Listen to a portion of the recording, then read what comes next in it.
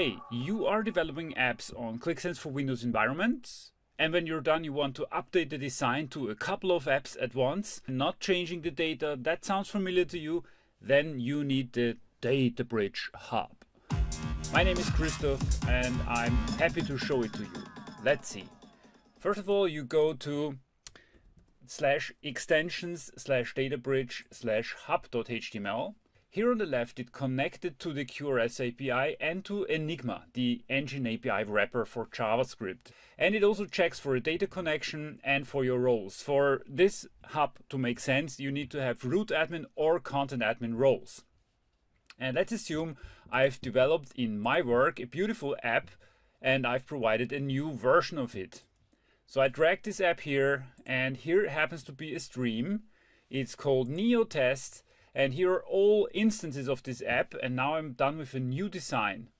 And I will select all those apps and I say, give me the miracle.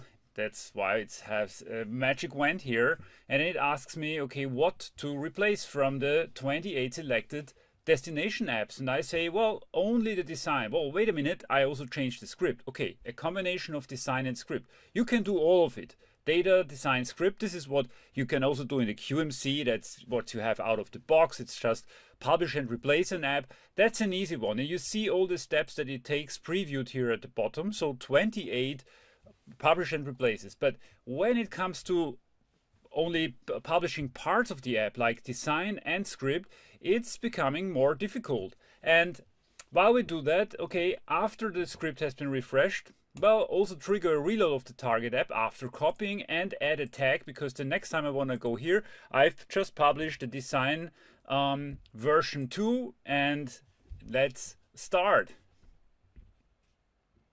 And it's starting with the first app, and now it will continue. So there are a couple of steps. You can see some are engine API called Enigma, some are QRS API. It takes a binary copy of the destination app. So this is the only way to keep the data while refreshing it afterwards. And each of this combination has a different logic. Not a trivial thing, but this does it very well. So let's do a fast forward a bit.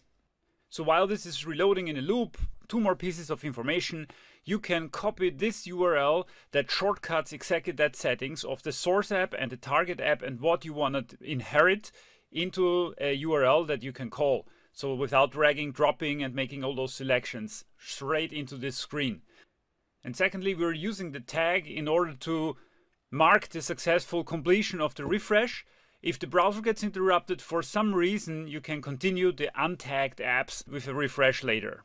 So and now we're done. We can close this window and let me show you a few other cool things of the Data Bridge Hub. So when you click on one of these icons, you can make me an owner instantly. You can investigate into the script without being the owner. In this case, it has to make a copy of the app to get the script.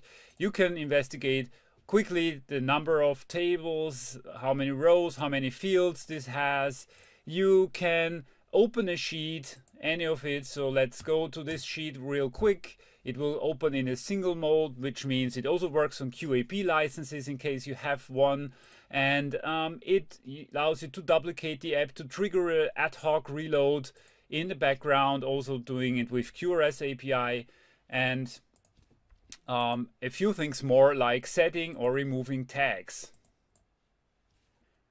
And it also allows you to upload a new app if needed.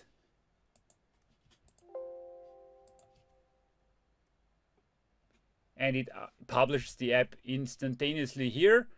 And what you also can do is you can unpublish an app, something you don't even have on the QMC. So if you unpublish the app, it will afterwards go into the My Work stream and you will see it's here. The app has been unpublished. All this is packed into the Data Bridge Hub, which we give away in this version for free, with the only limit that without a license you can only replace 3 apps at a time. So I think I've showed you most of the cool features of this free version of the Data Bridge Hub. It goes side by side with the QMC, and we have extended the features that the QMC is not able to deliver. I hope you have good fun and stay safe in these difficult times. This is Christoph from DataBridge. See you soon.